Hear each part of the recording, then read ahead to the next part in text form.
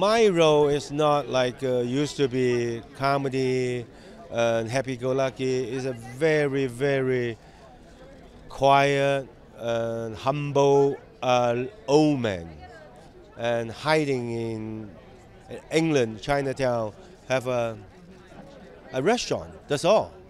Peaceful life, beautiful daughter, and somehow we just walk on the street, boom, my daughter get killed. Then backing the British government, the police station, we do something. I just find out they're not fast enough. I have to do it myself. And the police try to stop me. Finally, nobody can stop me. Then they realize the Chinese old guy is not ordinary people. I've been trained for so many skills. Even I have faced against a lot of bad guys because I want to stop them not continue to killing people. It's a serious role for me. It's a big challenge, but I want the audience knows I'm not only can do a rush hour, this kind of action comedy, I also can do a serious role.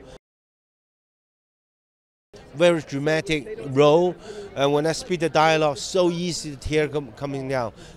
The movie, when you see the tear coming down, it's not eye drop, it's a real. He's an amazing actor, and I'm really thank you. He helped me a lot. If everybody said, Jackie, this movie you're acting so good, he really helped me a lot. He just on location or behind the scene, he always helped me rehearsal again. He just said, don't worry, Jackie, anything you don't know, tell me. And he teach me British English. He again let me know what he's speaking. I really thank you him. I don't know this guy.